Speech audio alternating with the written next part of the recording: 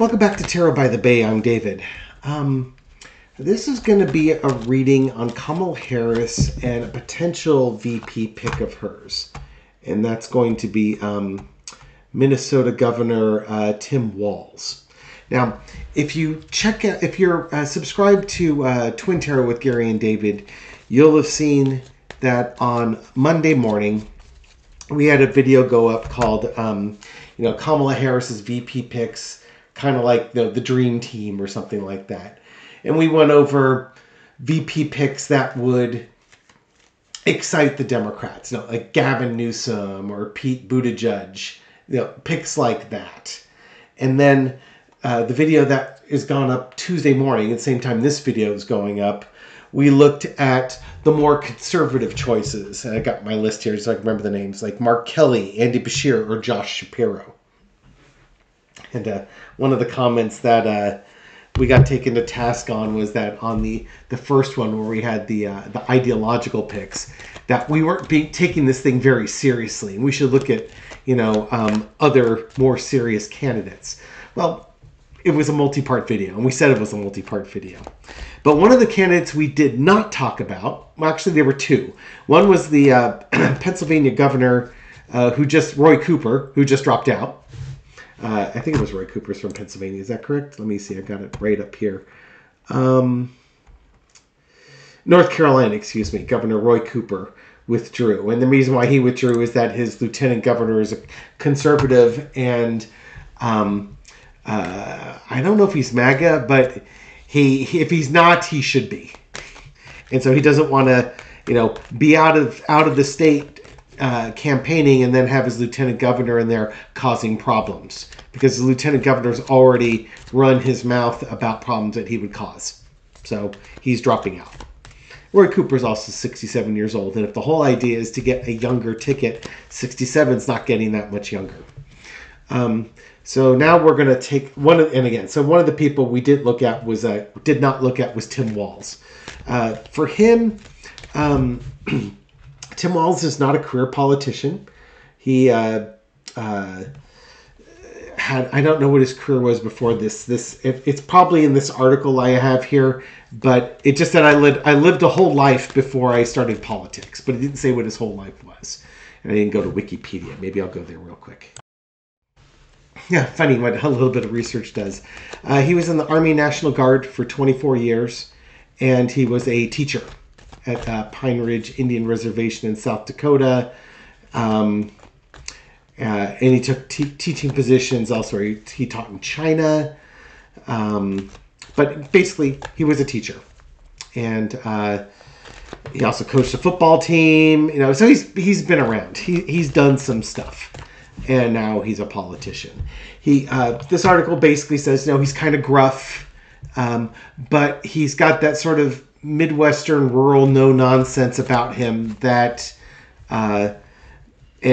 seems to be good at forming coalitions and working coalitions, which is maybe a knock on Harris, that she's not as good as a team player or team building, and could use somebody like this to help her along. He's 60 years old, so he's not very old at all as far as things go with this. With Kamala Harris being 58, 59 years old, there's not much of an age difference here. Okay. So I want to look at the energy around Tim Walz as a potential VP pick. And probably let's look at just the energy around Kamala Harris's VP pick. So again, Roy Cooper dropped out, but there are a number of people. You have Mark Kelly that's still in the running. Pete Buttigieg is still in the running. Andy Beshear. Now I've lost the name of the other guy I mentioned earlier. It should be right here, though. Or not. No, I closed it. Oh, well. And Tim Walz. So let's see. How are things looking for the VP pick? What is Kamala Harris kind of looking for in a VP? Deck is upside down. Page of Pentacles. Might want somebody younger with a message. So Mr. Cooper might be okay to drop out. But it could also be somebody who has the ability to resonate with young people and get young people to come out and vote. And again, here we have a high school teacher. We have somebody who coached a football team.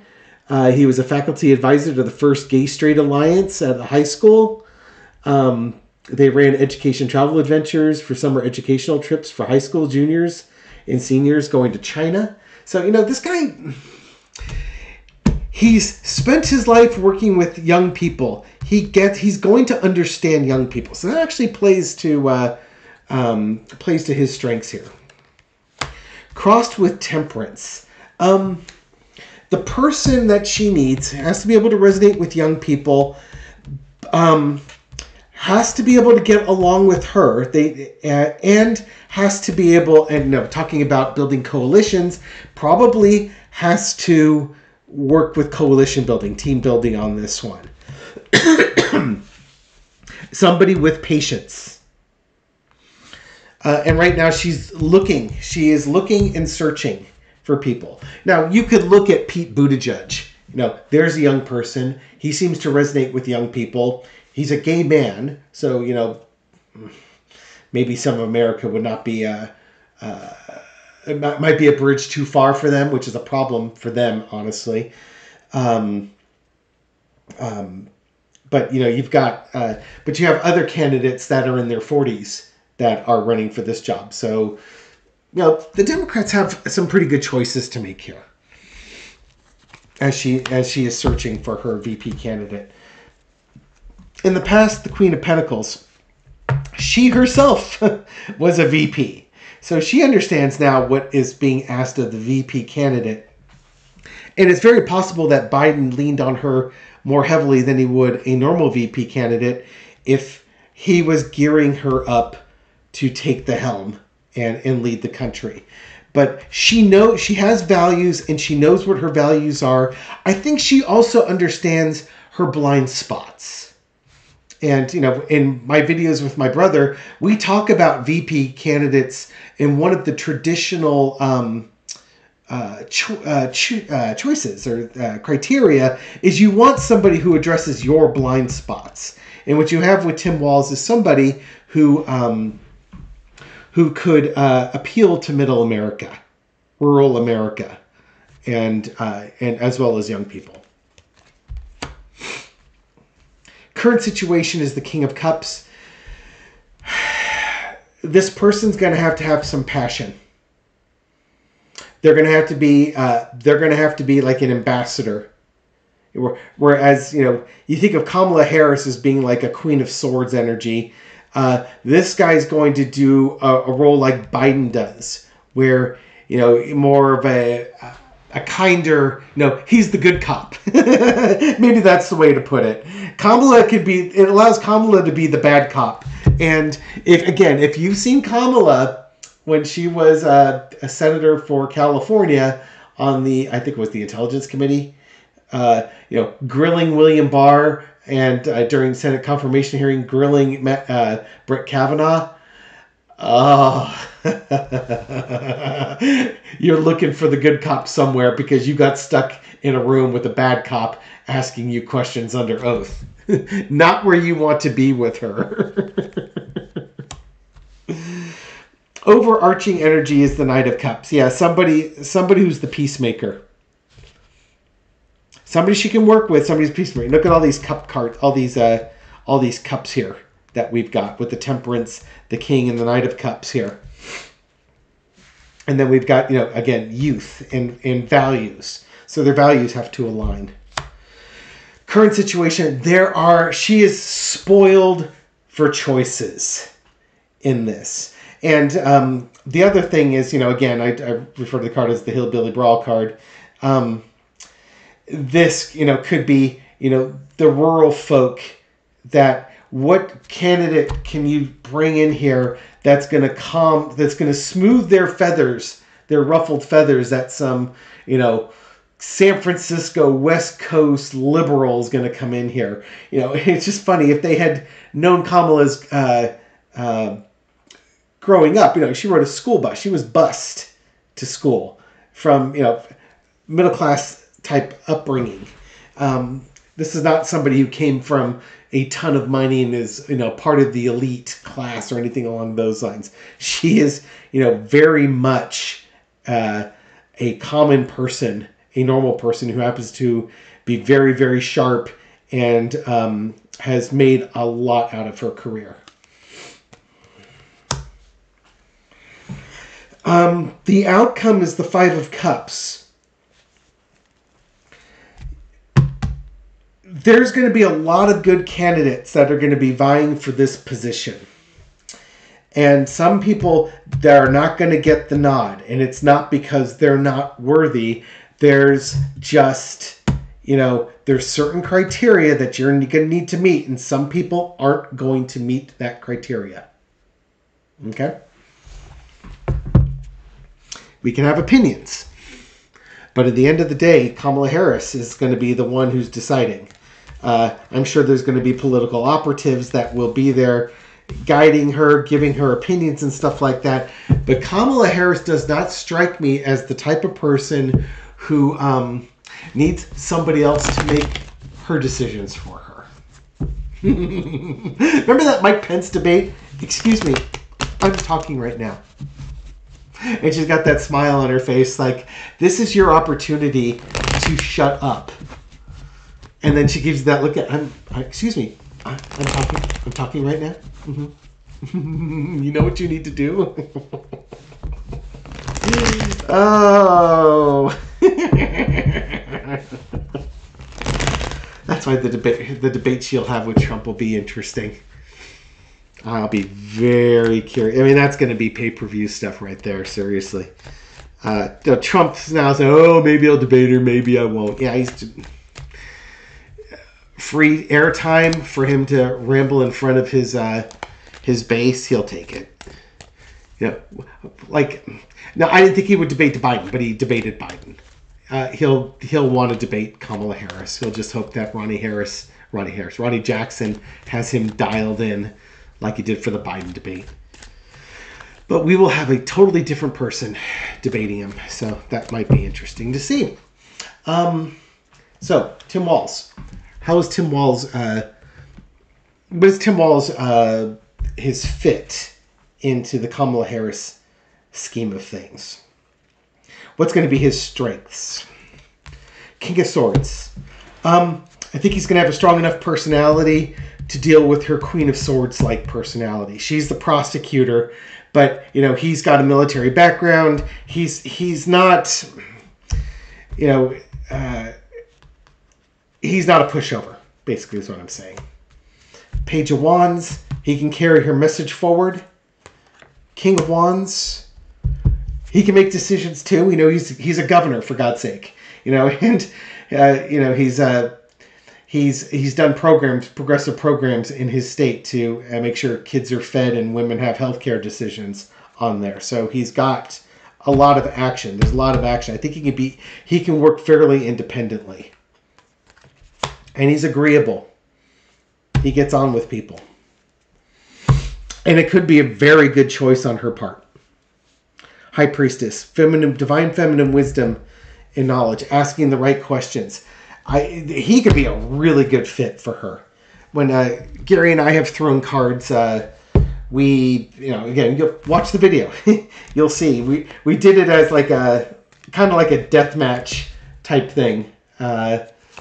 Looking at the various candidates and who had the best cards and put them up head to head with each other. We did not have Tim Walz in there.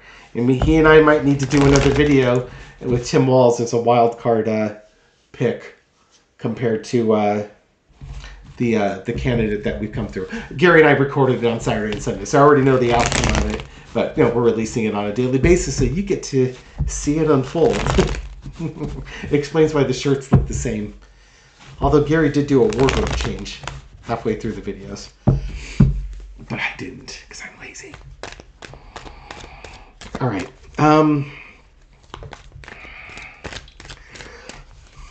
What are the weaknesses that Tim Walz sees with him and Kamala Harris? What would be the weaknesses?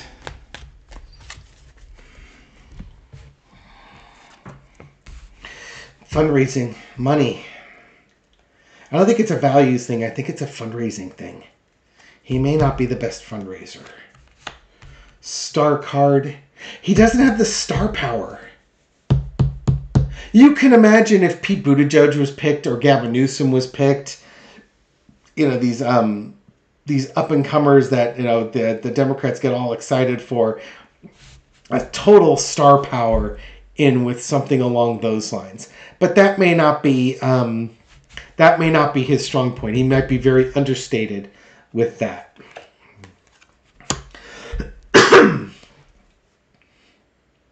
Four of coins.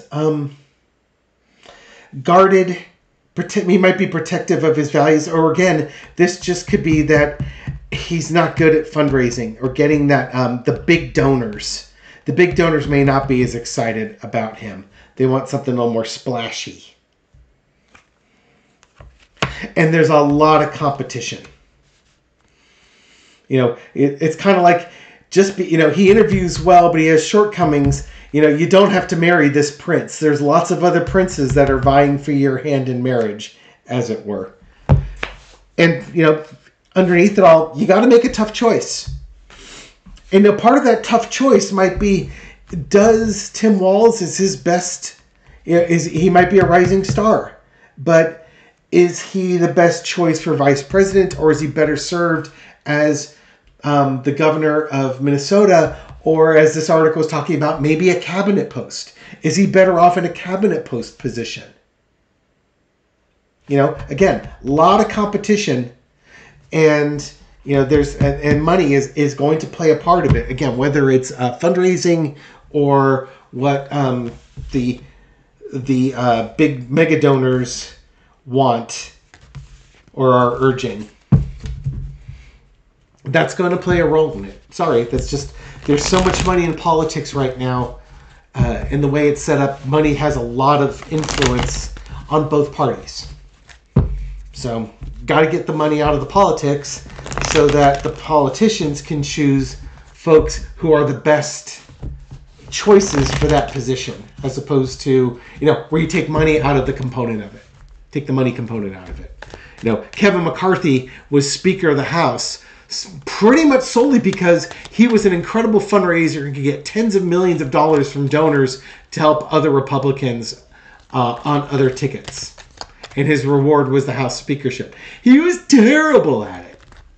You know, he just wanted the title, and he was terrible at it. He goes down in history as a House Speaker, but, you know, pretty feckless one at that. Peter Principle. He got promoted to maximum inefficiencies. So, yeah, but, you know, again, he got to that position by money. And that's why money should be out of it. If there was never a money component involved with it, he never would have been chosen as Speaker of the House. Okay, so final energy on Tim Walz as a potential VP pick from Kamala Harris here. Little four-quarter to foreshadow what the future might hold for him. Oh, wouldn't you like to come down and see it? Three of Wands, waiting for your ship to come in. You know, there might be a final cut, and he's going to make it to the final cuts. Whether he's chosen or not is another thing. He may not be, but I think he's going to. If, like, you know, if she interviews like 6 or 7 people and wants to narrow it down to 2, he might be like one of the final 2 or 3.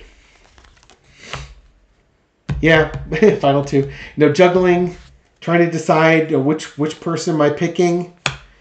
Got a strong. There's a strong sense of a quest, new goals in life, and that type of thing here. Ten of Swords, bringing things to an end. Knight of Pentacles, mercenary. If I were to look at this, you know, I think he gets close. I don't think he quite gets over the finish line with this card. But that doesn't mean that there isn't a position for him in her cabinet. It's just deciding what's the best value for this man and his strengths. But he has a lot to offer, and he's got good morals, good ethics, and might be on a quest of some sort. So it would not surprise me if he does not get the VP pick, and it would not surprise me if he gets offered some upper position in the federal government that he takes. Okay? But that's the energy now. We've got another month or so before Kamala is picking her, maybe less than a month. We got a few weeks before she's picking her VP pick. So as we get closer to that, we'll get to see which candidates drop out, and we can revisit it and see what's coming up with her final choices. Thank you very much for watching this video and supporting my channel. I hope you found this reading insightful, and I'll catch you on the next one. Take care.